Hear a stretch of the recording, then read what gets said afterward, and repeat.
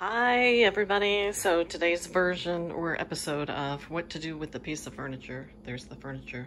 So I stained it and it's already been sanded. I stained it 2 coats of the white wood stain. And this middle room is what I call my office.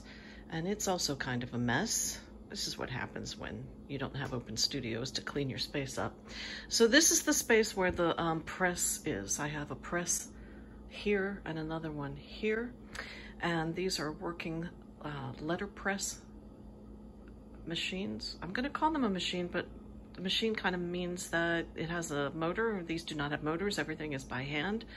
This first one here closest to us, that's a proof press, which means you ink what you're doing and you get one copy and then you have to re-ink what you're doing. The other one over here, oops, sorry about that, right there. That one is, it's a little Chandler press, and that's the brand. You can see my other Bettys and things. But anyway, so here we are inside the office area. This is where I have all my flat files for papers and prints that I've made. There's sewing station in the back, and books, papers, supplies. This is a piece of work that I did back in the year 2000, long time ago.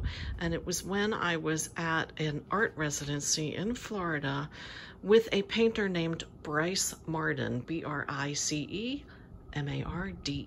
Bryce Marden. We'll talk about that another day sometime. Okay, more flat files here, and then of course my bookcase with all of my art books. Now I have thinned this out quite a bit recently. I don't tend to look at the work anymore, or the books, unless it's a resource book. So I have quite a bit of art magazines here, and I have how-to books. I keep getting my finger in the wrong place, right here. Those how-to are all about origami because, as you know, as you can see right next to it, that was my prototype for the big piece that I showed you the other day, right? And then just some sketchbooks, and again, art books with artists and some resources. Okay, so moving along over here, my work in the front room, that's part of the front room.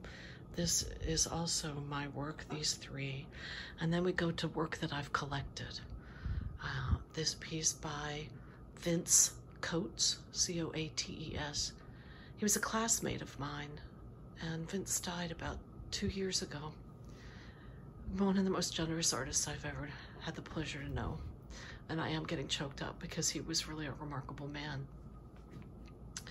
This is a series of prints, and I'm sorry for all the reflections that I bought while I was in the UK by a young artist named Sarah Hopkins.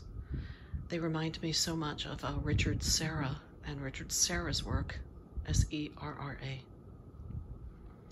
Above that, 3 small pieces by a local artist, and I am really embarrassed to say that I cannot recall his name off the top of my head.